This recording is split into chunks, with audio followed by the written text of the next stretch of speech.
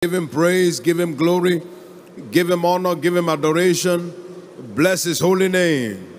He is worthy of all the praise. He is worthy of all the glory. He is worthy of all the honor. Thank him. Bless his name. Father, we celebrate you.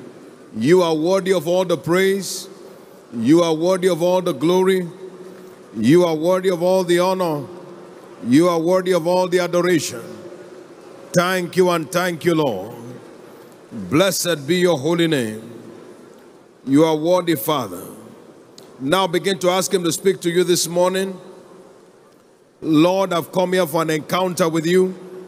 Speak directly to me by your word. I've come here to be transformed by you. Speak directly to me by your word. Let your word come forth and establish my change of story. Blessed be your holy name. You are worthy of all the praise. In Jesus' precious name we have prayed. Oh, Father, we have come before you this morning with gratitude in our hearts for your faithfulness and for your goodness. We thank you, Lord, for the privilege of being in your presence. Your word says, blessed is the man you choose and cause to approach you, that you may fill him with the goodness of your house. And therefore we are before you again, asking that you will fill us again. You have called this our covenant day of restoration. For all that may have been lost, let this be the day of restoration. In the name of Jesus Christ, send your word with power and glorify yourself in our midst. In Jesus' precious name. Somebody believe, say loud, amen. Give Jesus a big hand and please be seated in his presence. Welcome to 2021, your year of supernatural turnaround. That shall be your experience in the name of Jesus.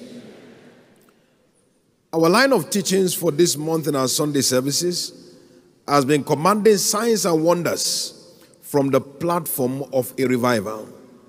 Commanding signs and wonders from the platform of a revival. And by way of reminder this morning, we are drawn back to this very important fact that the midst of the year is ordained by God as a revival season in his agenda. In Habakkuk chapter 3, God's word declares in verse 2, it says, revive thy work in the midst of the years. In the midst of the years, make known. In wrath, remember mercy. According to the word of God, therefore, the midst of the year is the season of revival. But it's important that we also recognize that we must stay spiritually awake to make the most of every revival season. It's important to note that seasons don't change us. It is what we do with seasons that change us. Today we have certain crops that are already producing fruits. Those who planted in the planting season are harvesting returns in the harvest season now. For example, you are seeing corn that is coming out. Somebody planted it in a planting season and is harvesting it in the harvesting season and getting returns from the harvest now. The season did not change him. It is what he did with the season that changed him. Those who watch in the season where they should labor, they will pay in the season while others harvest. Have you not noticed that the person who planted in the planting season will always have a return of money in the harvesting season? But the one who did not plant in the planting season will always have to pay money in the harvesting season. So one season increases one and the same season decreases the other. It is not the season that changes us. It is what we do with the season that changes us. That is why it's not enough to say, oh, we're in the midst of the year, and therefore I know that something is going to happen for me. God is saying what you do with the season is what determines what happens for you. My prayer for each one of us is that in this season, the grace to engage profitably. May that grace come upon each one of us. If you believe it, say loud amen. I said the grace to engage profitably. May that grace come upon each one of us. Now, very quickly, what is a revival? Let us begin to look at the scriptural description of a revival. What is a revival? A revival is a move of the Spirit across the people of all ages, culminating in supernatural turnaround. It is a move of the Spirit across people of all ages, culminating in the supernatural turnaround. In Joel chapter 2, verse 28 and 29, look at what God's word declares. It tells us there, and it shall come to pass that I will pour out my Spirit upon how many flesh? All flesh. And your sons and your daughters shall prophesy, and your old men shall dream dreams, and your young men shall see visions. And verse 29, we are told there, it says, not only that, but upon the servants and upon the handmaidens in those days will I pour out my Spirit. I will pour out my Spirit upon all flesh, the young, the old, the bond, the free. I will pour out my Spirit upon all flesh. So it is a move of the Spirit that sweeps across all category of people, the young, the old, the born, the free, no matter their situation. In other words, every time you talk about a revival, it carries something potent for every individual. No matter your state, no matter your stage, no matter your level, no matter your situation, no matter your circumstance.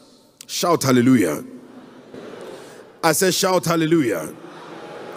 In Isaiah chapter 44, verse 3 down to verse 5, God's word declares, I will pour water upon him that is thirsty, and I will pour floods upon the dry ground. I will pour my Spirit upon thy seed, and my blessing upon thy offspring. And verse 4, they shall spring up as among the grass, as willows by the water courses. And verse 5, one shall say, I am the Lord's, and another shall call himself by the name of Jacob. Another shall subscribe with his hand unto the Lord, and so name himself by the name of Israel. It is a move that goes across generations, a move that grows across stratas of society. As I have good news for you, this move of the Spirit will reach out to every department of your own life. You believe it? Say loud amen. I said you believe it? Say loud amen. You recall when Peter went to the house of Cornelius in Acts chapter 10, in verse 24, we are told that he brought to him all of his friends, all of his near neighbors, everyone that was close unto him, family members and so forth. And verse 44, the Bible says that while Peter spake, the Spirit of God fell upon all them, their stage or state notwithstanding. Today, I see that same Spirit falling upon your life. You believe it? Say loud amen. I said you believe it? Say loud amen. So it sweeps across everyone, whether old, young, whether educated, uneducated, no matter the stage of life, God's Spirit sweeps over every category in the midst of revival. That means there is no excuse to be excluded. There is no excuse to be excluded. You are only excluded by choice. There is no excuse to be excluded. The moment you position yourself, no matter your stage or state, you are able to be a partaker of what God has in store for this season. My prayer for each one of us is that from this day, the grace to remain in position to take delivery of what this prophetic season has to offer. I see that grace being manifested upon us. In the name of the Lord Jesus Christ. Very quickly, a revival is said to occur when the following takes place. One, when praying kingdom advancement prayer becomes a delight. When praying kingdom advancement prayer becomes a delight. A revival is said to take place when praying kingdom advancement prayer becomes a delight. Jesus teaching us to pray in the book of Matthew chapter 6, verse 9 and verse 10 in particular. He said, after this manner pray, our Father who art in heaven, he said, hallowed be thy name. Thy kingdom come, thy will be done as it is in heaven. So we see here Jesus teaching us the pattern of prayer. And he told us there to make kingdom advancement a priority. And the Bible tells us in the book of Matthew 6 and verse 6, it says, when you pray, enter into your closet, and your Father, which seeth in secret, he will reward you openly. When we talk about the revival, we are talking about the season where people want to, they have a desire, an unquenchable thirst to continue to advance the kingdom of God with delight. A revival makes you delight in the Lord. You delight in his demands. You delight in his commandments. Psalm 112 verse 1, he said, blessed is the man that feared the Lord, that delighted greatly in his commandments. That's a revived man. That's a revived woman. An individual that delights in what God demands. God says, I demand that you stand on the altar of prayer. He said, you delight in it. When praying kingdom advancement prayer becomes your delight, then indeed you are in a revival.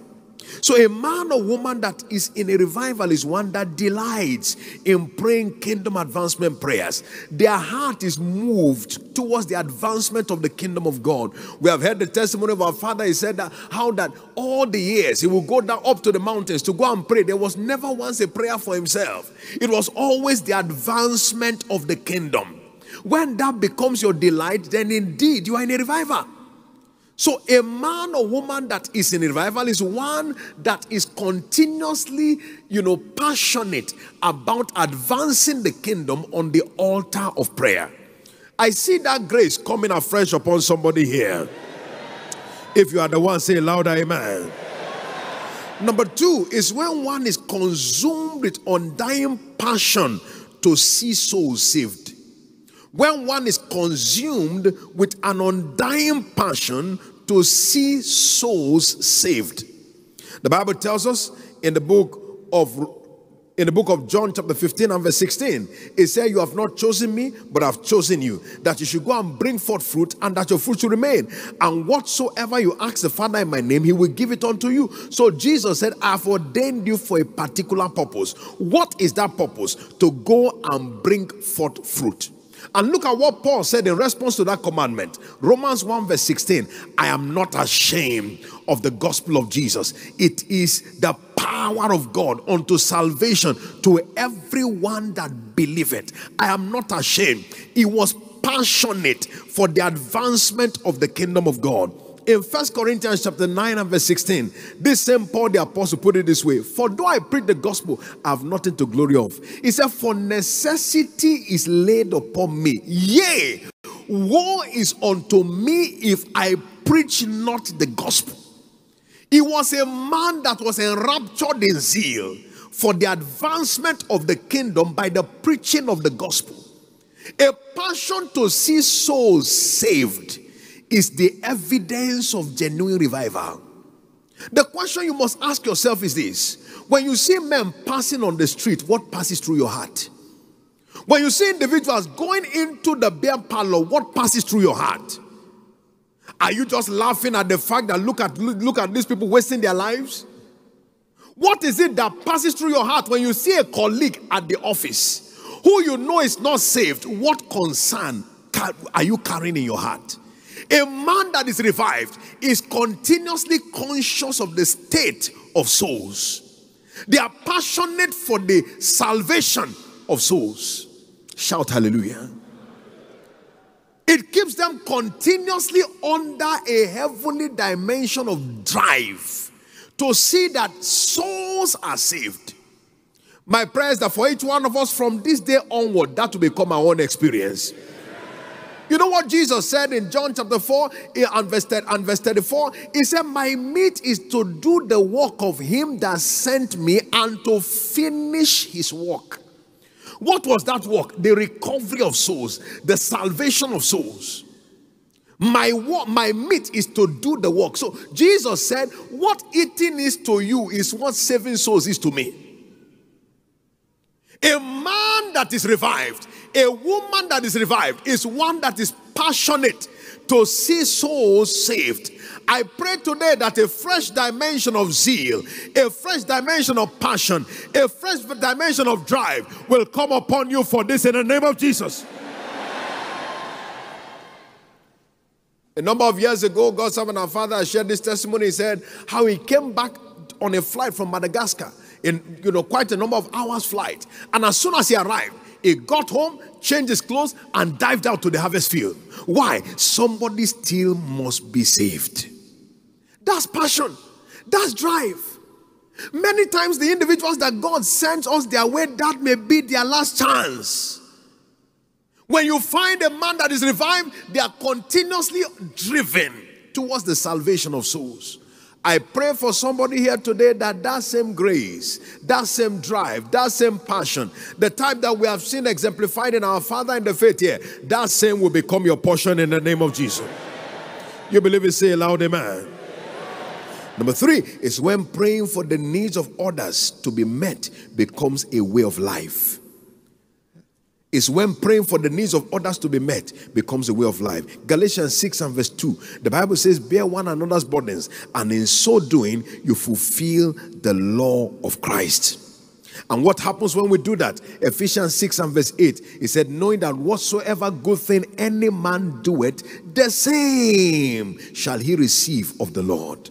So as you are praying for the needs of others to be met, God begins to address your own needs.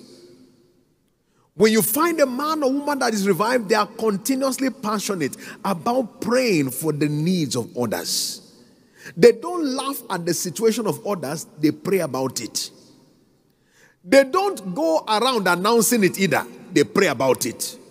We live in a world where many people go around, I'm praying for you, I'm praying for you, I'm praying for you, I'm praying for you. They're announcing it everywhere. Those who have enough time to make announcement everywhere, take note, they are not praying anywhere.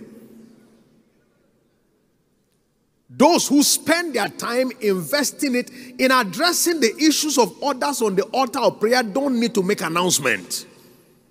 They pray until they see a change in that life, and when they see a change, they give thanks unto God for it. Shout hallelujah. Today I see a fresh prayer grace coming upon each one of us. If you believe that is you, say louder amen. I said if you believe that is you, say louder amen. Now, what is in a revival for us? Let's address this quickly. What is in a revival for us? Number 1, every revival is ordained to advance the church of Christ. Every revival is ordained to advance the church of Christ. Every revival. If you look at the book of the Acts of the Apostles, the revival began in Acts chapter 2. What was the manifestation? Verse 1 to 4, the Holy Ghost came down. Verse 41, 3,000 souls were added to the church. Chapter 4 of Acts and verse 4, 5,000 were added to the church. Chapter 5 of Acts and verse 14, multitudes, both of men and women, were added to the church. Chapter 6 of Acts verse 7, the Bible tells us the word of God increased. The number of disciples multiplied greatly in Jerusalem. Chapter 9 of Acts, verse 34 and 35, the Bible says 2 towns turned unto the Lord. Chapter 13 of Acts and verse 44, almost the whole city gathered to hear the word of the Lord. It advances the church of Christ.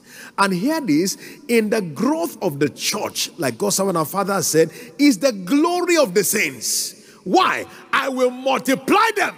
They shall not be few. I will also glorify them, and they shall not be small.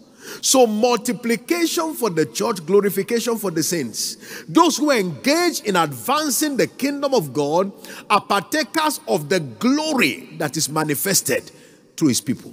For somebody here, I see you being a partaker of the same. The glory of God shall be manifested upon your life. If you believe that is you, say louder amen. I said if that is you, say louder amen. Number 2, in a revival, believers are rescued from the dungeon of Satan. In a revival, believers are rescued from the dungeon of Satan. Acts chapter 26 and verse 18. God's word declares, it said to turn them from darkness to light, from the power power of Satan unto God, that they may receive inheritance among them that are sanctified, to turn them from darkness to light, Acts 26:18, and to turn them from the power of Satan to God, that they may receive forgiveness of sins and inheritance among them which are sanctified. So, in other words, those who are held captive in the midst of a revival, their liberty is established. That's why we are told in Habakkuk chapter 3 and verse 6, he said, he stood and he measured the earth, and the everlasting mountains were scattered. The perpetual hills did bow. His way is everlasting. I don't know what may have held you captive before now, but in this season, as you engage with God, every everlasting mountain shall be scattered. Somebody believe it, say louder, amen. I said every everlasting mountain shall be scattered. You believe it, say louder, amen. Every everlasting mountain shall be scattered in the name of the Lord Jesus Christ. So he rescues us from the dungeon of Satan. I see that becoming somebody's experience in the name of the Lord Jesus Christ. Number 3, signs and wonders accompany every engaging believer in a revival. Signs and wonders. It accompanies every engaging believer in a revival. In other words, when you see a man or woman that is engaging in a revival, you will see signs and wonders following them. That shall become somebody's experience here. If you are the one, say louder, amen. I said that shall become somebody's experience here. Mark chapter 16 verse 15 to 17, it said, go into all the world and preach the gospel, and these signs shall follow them that believe. And verse 20 tells us they went everywhere preaching, and God also working with them, confirming the word with signs following. Signs follow those who are on the move for God. Those who are on the move for God. Those who are continuously engaged for God. I see that becoming somebody's experience here. Signs and wonders shall become your new identity. If you believe it, say louder, amen. I said, if you believe it, say louder, amen. So shall it be for you in the name of Jesus. Now, today is our covenant day of restoration. And I have good news for you this morning. Everything that you have lost to the locust, the cankerworm, the palmer worm, the caterpillar of destiny, today it shall be recovered. You believe it, say loud, amen. Now, the word of God makes clear in the book of John chapter 10 and verse 10. It said, the thief comes not but to steal, to kill, and to destroy. But I'm come that they might have life, and that they might have it more abundantly. So according to scripture, there is a thief. In the book of Nahum chapter 2 verse 2, the Bible calls him the emptier. He said the emptiers have emptied.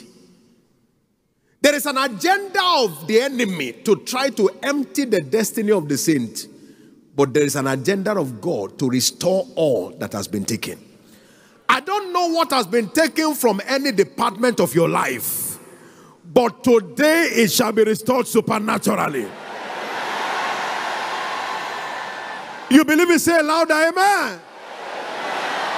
I said today it shall be restored supernaturally. In Zechariah chapter 1, beginning from verse 18, look at what the Bible says. It said, and I lifted up my eyes, and behold, 4 horns. It says, and I said to the angel that talked with me, what be these? And he said, these are the horns which have scattered Judah, Jerusalem, and Israel. It says in verse 20, and the Lord showed me 4 carpenters. And he said in verse 21, thus said the Lord, what are these carpenters come to do? He said, these are the horns which have scattered Judah, so that no man did lift up his head. But these are come to free them and to cast out the horns of the Gentiles. He said these horns came to scatter. All that has been organized for them, it came to scatter it. But he said, I've sent these 4 carpenters to fray the horns of the Gentiles so that there can be supernatural restoration. I don't know what may have been lost to the scatterers, to the emptiers, to the destroyers of destiny. But today, the God of this commission will restore you supernaturally. Somebody believe it, say louder, amen. I said somebody believe it, say louder, amen. And the season of revival is packaged by God peculiarly for the purpose of restoration, among others. Remember that the season of revival is a season of blessing.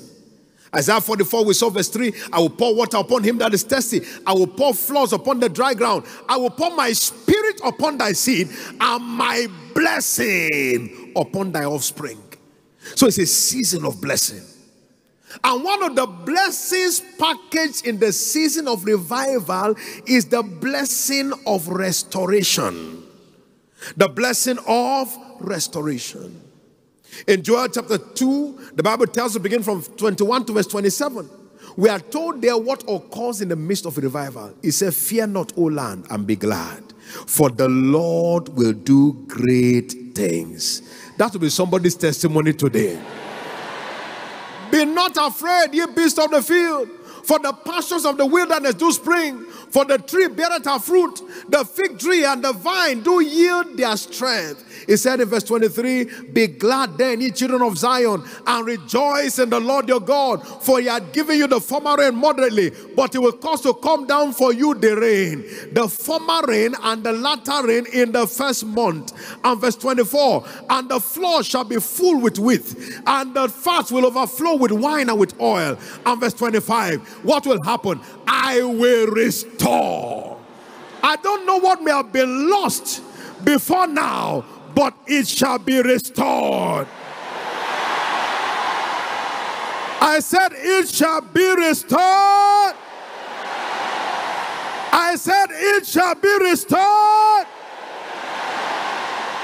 I will restore the years that the locust, the caterpillar, the palmer worm instead of eating, the great army that was sent before you. And look at verse 26. And ye shall eat in plenty and be satisfied and praise the name of the Lord your God that has dealt wondrously with you. And my people shall never be ashamed. And verse 27, and you shall know that I am in the midst of Israel, and that I am the Lord your God, and none else, and my people shall never be ashamed.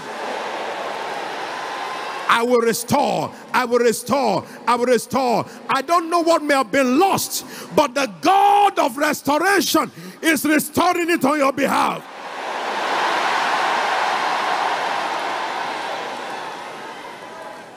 Three things among many others that God restores. One is the restoration of years. The restoration of what? Years. It said there in verse 25, I will restore the years that the locusts have eaten.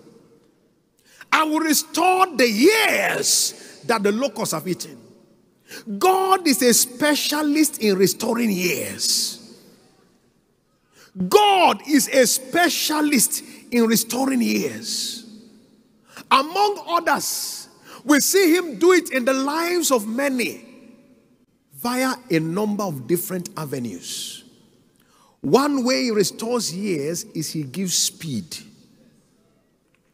Anytime you have lost time, the answer to time lost is speed gained. Is that not true? If you are running to somewhere and you are running late, the only answer to make up the time lost is to gain speed. And what does God's word tell us about him? It said in Isaiah chapter 60 and verse 22, a little one shall become 1,000. A small one shall become a strong nation. And I, the Lord, will hasten it. Romans chapter 9 and verse 28. What does he say to us there? He said to us, and for he will finish the work. He will cut it short in righteousness, because a short walk will the Lord make upon the earth. For somebody here, God will give you speed. We had the testimony of somebody here who said what God did in his life that year was more than 50 years of effort. For somebody here, God will give you speed.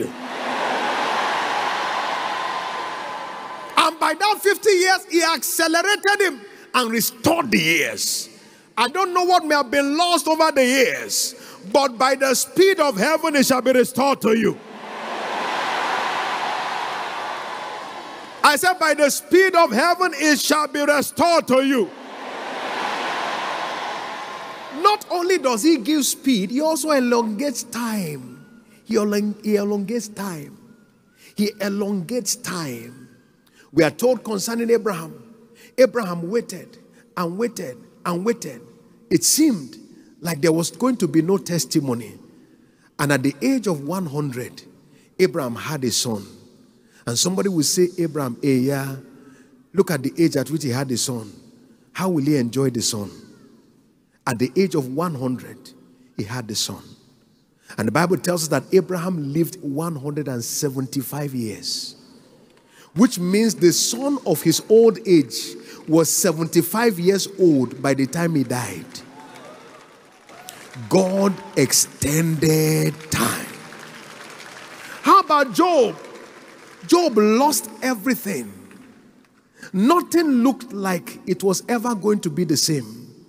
But the Bible tells us concerning Job in Job chapter 42 and verse 13. Let's look at this.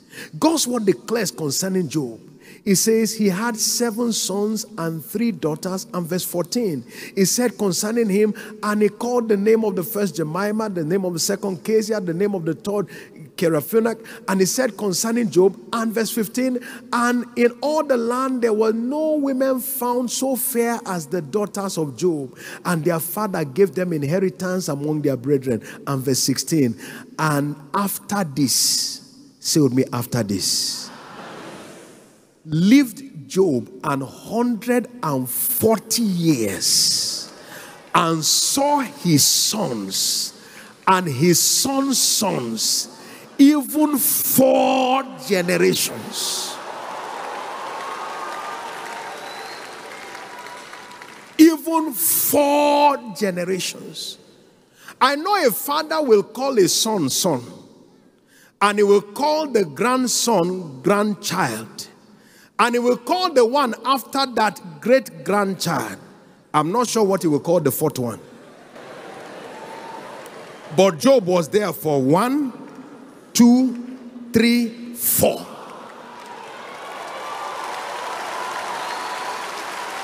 Now listen to this. Whenever human beings run out of languages of description, it's because that description is not among their expectations. They say, okay, he can have a grandchild. He can have a great-grandchild, but we don't expect anybody to be waiting after that. So they stopped at great-grand. They ran out of language there. But God said, you can run out of description, but I will not run out of manifestation. For 140 years, he was there, seeing the first generation, the second generation, the third generation, the 4th generation. I don't know who the devil may have been whispering to, saying that you have run out of time. But God will give you speed, and God will extend your time. Somebody believe it, say louder, amen. Secondly, God restores health. He restores health. Jeremiah chapter 30 and verse 17. And I will restore health unto you and heal thee of thy wound. I don't know who it is that may have come into this place whose health may have been battered by the enemy. But the God of restoration is restoring your health today. You believe it? Say louder, amen. I will restore health unto you and heal thee of all of thy wounds. It doesn't matter what the situation may be in your body, but God is healing it all today. He restores health. And what else does he restore? He restores glory. He restores what? Hallelujah. He restores glory. Zephaniah, chapter 3 and verse 17. The Lord in the midst of thee is mighty. That's a revival. And what will he do? Verse 19 and verse 20. It tells us there, behold, at that time, I will undo all that afflict thee. I will save her that halted. I will gather her that was driven out. I will give them praise and fame in every land where they have been put to shame. Somebody say, do it, Lord. At that time I will bring you again, even in the time that I gather you, for I will make you a name and a praise among all the people of the earth when I turn back your captivity before your eyes. That's what happens. So in the midst of the operation of God's restoration, which takes place at revival season, we find out that the glory of the saints is restored. I don't know what glory may have been lost over the years, but the glory of God shall be restored upon your life. Somebody believe it, say loud amen. Don't forget that according to God's word, the glory of the latter house shall be greater than the former. And the Bible said concerning Job, God blessed the latter end of Job than the beginning. For somebody here, that shall become your testimony. Now, what do you and I need to do to secure and sustain God's restoration plan? What do we need to do? Let's take a number of things here from the word of God. Number one must be born again. One must be born again and remain so. One must be born again and remain so.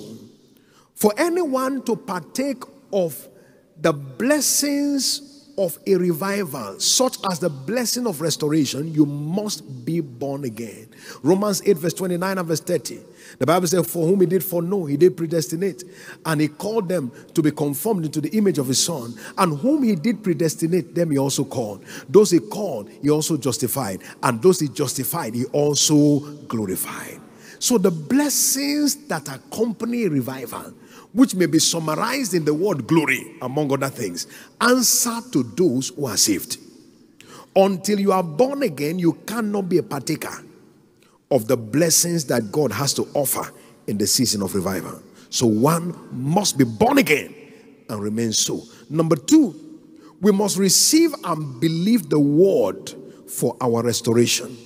We must receive and believe the word for our restoration.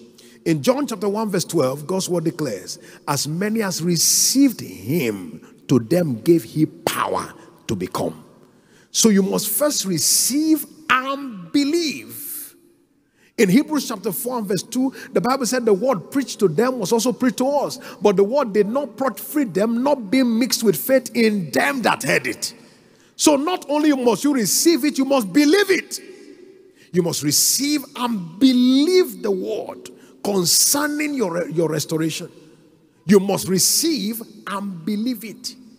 It doesn't matter what the situation may look like now. Receive and believe it. No matter what has been said, receive and believe it. Shout hallelujah. It's so important. It is the word that we receive that can bring forth results. But for it to bring forth results, we must not only receive it, but we must believe every word that we receive as it concerns our restoration. Shout hallelujah. I say shout hallelujah.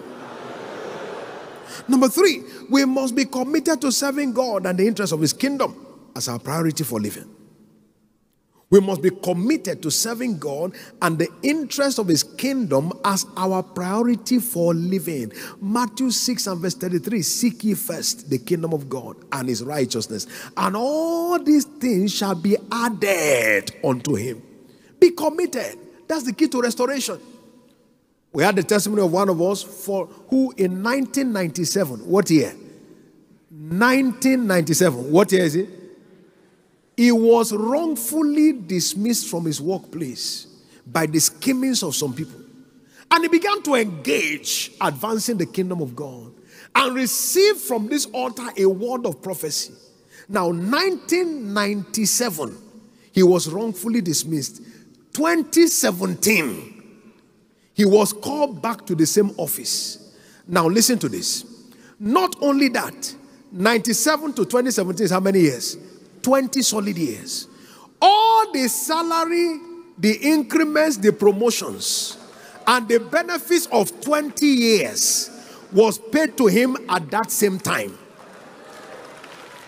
That is the God of restoration at work. Indescribable. Cannot be understood. But God can restore the years. I don't know what may have been lost, but as you stand engaging with God in this season, the God that can restore the unimaginable will restore on your behalf. Just like that. From being made a mockery to becoming an envy by the God of restoration. For somebody, in a moment, in the twinkling of an eye, there will be such a dramatic change of story. I love how I put it in that book of Joel. He said, I will give you the rain and the latter rain. I will give you the first former rain and the latter rain in the first month. So he can do it at the immediate time. For somebody that to become your own testimony. In the name of the Lord Jesus Christ. I said that will become your own testimony. In the name of Jesus Christ. Number 4, we must engage the blood of the covenant against all satanic resistances. Engage the blood. Zechariah chapter 9 verse 11 and verse 12. As for thee also by the blood of the covenant, I've set forth thy prisoners out of the pit where there is no water. Turn you to your stronghold, you prisoners of hope. Even today do I declare, I will render or restore double unto you. So as we engage the blood, we can dislodge the assault of the enemy and ensure and enforce our restoration. And what a joy. We'll be partaking of the communion. The blood will bring restoration for you. And finally, number 5, we must be committed to praying for the well-being of others. Be committed to praying for the well-being of others. Ephesians chapter 6 and verse 8. Whatsoever good thing any man doeth, the same shall he receive of the Lord. Job prayed for his friends and God restored him. Job chapter 42 and verse 10. He prayed for his friends and God restored him and gave him twice as much as he had before. And God blessed the latter end of Job than the beginning. That shall be somebody's testimony here. In the name of the Lord Jesus. Lift your hand to heaven and give glory to God for his word that you have received this morning. Give him thanks. Give him praise. Give him glory. Give him honor. Jesus, thank you. Blessed be your name. You are worthy of praise. In Jesus' precious name, we have given thanks. Before we go any further this morning, there are those who are here who have not yet surrendered to Jesus. How shall we escape if we neglect so great a salvation? Until you are saved, you are not safe. This restoration package is available, but for only those who are in Christ. Therefore, this morning, if you are not yet born again and you want to receive Jesus as Lord, you want to make him the Lord and the Savior of your life, this is your opportunity right now. Wherever you are, I want you to quickly rise on your feet now. You want to receive Jesus as Lord and Savior. You want to become the master of your life. You want to begin to enjoy the blessings of salvation. The thief comes to steal, to kill, to destroy, but Jesus came so that you can have life. Wherever you are, you want to surrender to Jesus, quickly rise on your feet right now. Quickly rise on your feet. Don't let anything hold you down. This is your opportunity. Thank you, Jesus. Now, there are also those who need to rededicate their lives to Christ. Something has gone wrong somewhere. You know it inside of you. You have lost genuine fellowship with God. You may be in church, but you are not truly in touch. Your heart has gone cold. You don't have the relationship with God that you used to have. And you want to return to him so that you can be restored by him. Jesus is knocking the door of your heart right now. If you are ready to do that, you want to return, you want to rededicate your life to Jesus, quickly also rise on your feet. I want to pray with you. Quickly, all over this place. God bless you. God bless you. God bless you. They are rising everywhere. God bless you. Are you clapping for Jesus? They are rising everywhere. Thank you, Jesus. God bless you. Don't let anything hold you back. Quickly, on your feet right now. Thank you, Lord Jesus. Blessed be your name. Now, suspend filling your form right now. Those in the first and second call, suspend filling your form. And just lift up your right hand before God. Lift up your right hand before God. and pray this prayer from the depth of your heart. Lift up your right hand and pray this prayer from the depth of your heart. Say after me, Lord Jesus, loud and clear, Lord Jesus, I come to you today. I am a sinner. I cannot help myself. But I know you died for me. On the third day, you rose again just to save me. Jesus, come into my life as my Lord and Savior.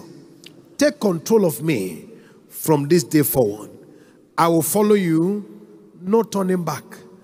I will serve you, no turning back. Thank you, Jesus, for saving me. In Jesus' name, amen. Keep your hand lifted. Father, I thank you today for these precious ones. They have responded to your call. Now, give them grace to keep following you all the days of their lives and never turn back. Thank you for doing it, Lord. In Jesus' precious name, amen and amen. Praise the Lord. Congratulations. It's a brand new day for you. Please complete your forms, submit it to the official closest to you, and then you'll be reached by the outreach office to know the closest location to you for your foundation class. As was earlier announced, you attend just 2 Mondays, tomorrow Monday and the upper Monday, and you have a glorious foundation for a wonderful walk with the Lord. Once again, congratulations. It's a new day for you. Shall we all rise, everybody, and give Jesus a big hand of praise as we get set to receive his blessing? Make it bigger for Jesus.